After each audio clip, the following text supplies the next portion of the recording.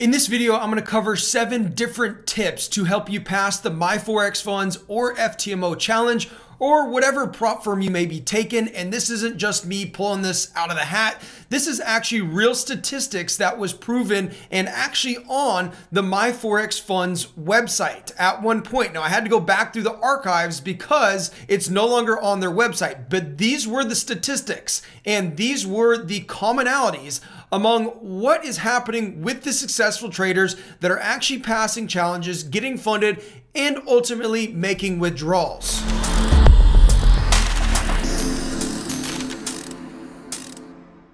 Now, the data was on their website, and I think the reason it's no longer on their website is because the data was really poor. The success rate was really low. Only 31% of people actually passed phase 1 of the challenge, and only 14% of people actually passed phase 2 of the challenge, which gives us a funded rate of, I believe, just over 4%, which is really sad to see. And the amount of people that actually got a payout was even worse than that. However, there was one useful section on this old archived section of their website that basically showed what are the 7 or 8 commonalities amongst the most successful Forex traders at these different prop firms. Oh, and by the way, if you'd like us to just pass a prop firm challenge for you and you'd like to trade live with a 15-time funded professional prop trader every morning, then go to fundedtraderfasttrack.com. Okay, so the first thing that was noticed amongst the most successful traders that were actually getting withdrawals was it said that, again, all of this verbatim on their website, 60% of traders do not use a stop loss and have a very high risk of ruin. So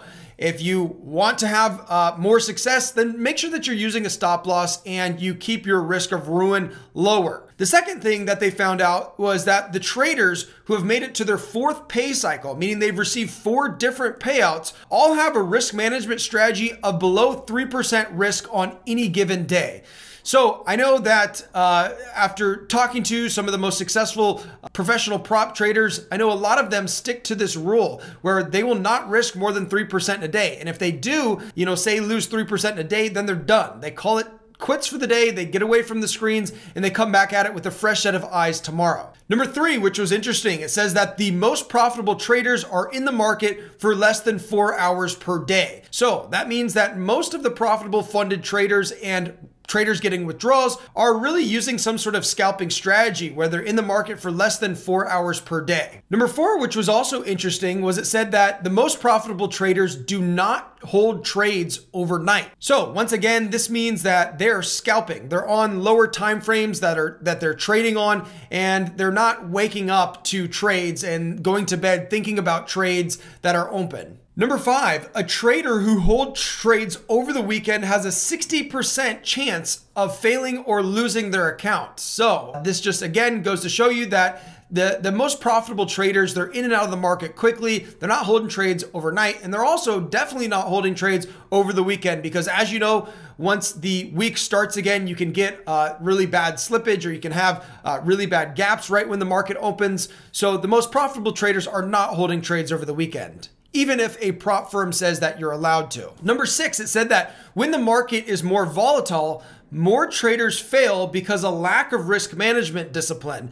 If volatility is prolonged, it's a bloodbath of epic proportions. That's literally word for word what it said on their website. It's a bloodbath of epic proportions. So when the market does get volatile, you need to make sure that you have proper risk management in place, right? Which goes into, never having more than 3% risk on the table for any day and always making sure to use a stop loss like we talked about previously in the video. Number 7, all of them trade conservatively and make sure they get paid.